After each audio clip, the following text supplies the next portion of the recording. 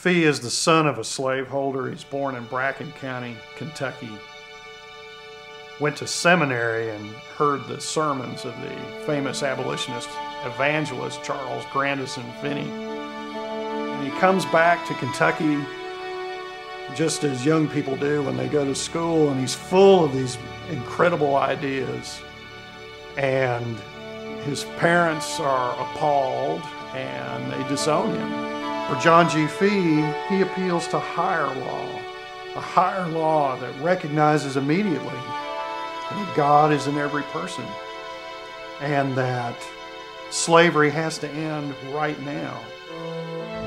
Fee's book, An Anti-Slavery Manual, attracted national attention, including emancipationist Kentuckian Cassius Clay, who invited Fee to his home in Madison County so that he could preach his anti-slavery message. And for people who hear this abolitionist gospel, not only preaching freedom, but treating African Americans as social equals, this raises the specter that is the fear of every Southern slaveholder, which is an armed slave rebellion.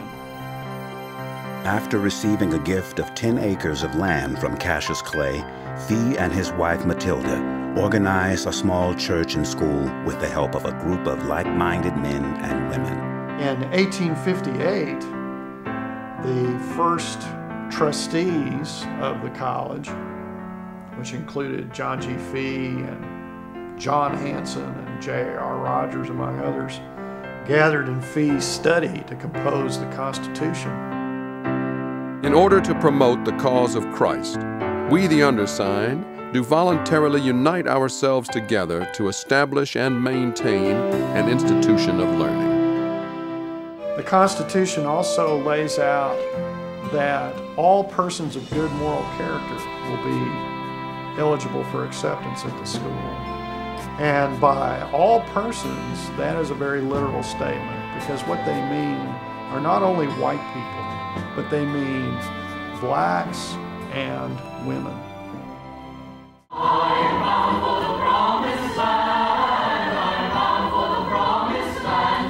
Oh, who will come and go with me? I am bound for the promised land. But then, as Fee's reputation grows, there's great concern that his message and his gospel will turn the world upside down.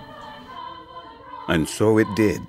Fee was confronted by violent mobs, even dragged from the pulpit on one occasion. Ironic that this small colony of God-fearing, nonviolent educators was the object of such fear and outrage.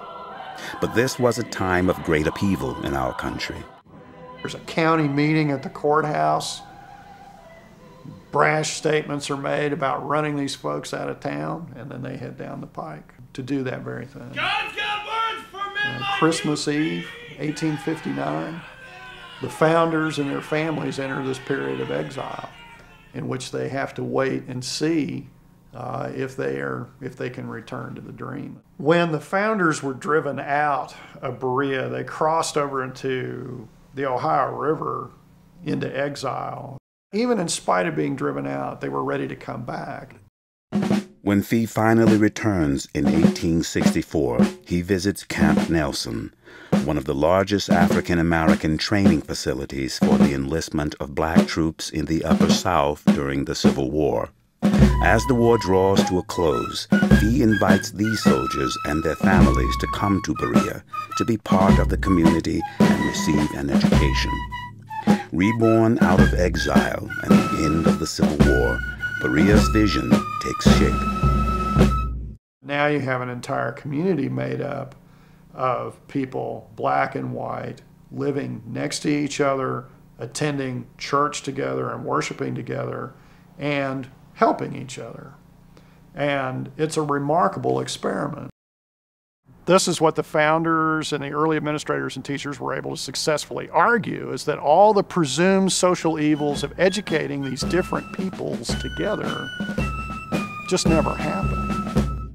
I think about the nerve, the greatness of Mr. Fee, the founder of this great institution, who had a concept that equality was correct, that there ought not be distinctions. You have to look back in amazement really the white man in the 1870s, having that kind of vision.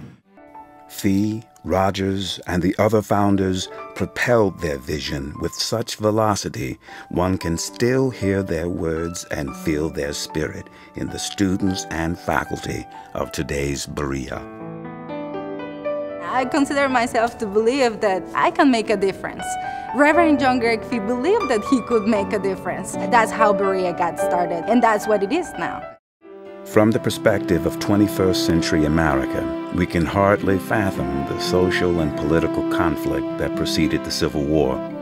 We do know, however, that in the midst of that turmoil, the Reverend John Greg Fee and a small community of strong faith followed God's calling and started a school. Their vision, as strong 150 years later as it was when they conceived of it, has evolved into an educational model for the world. Berea College has built a tradition of interracial coeducational education that stands as a testament to the goodness of the human spirit. God has made of one blood all peoples of the earth. Simple principles of human dignity and equality, peace with justice, and love over hate. Simple principles that have provided a home and a promise of a bright future for students since 1855.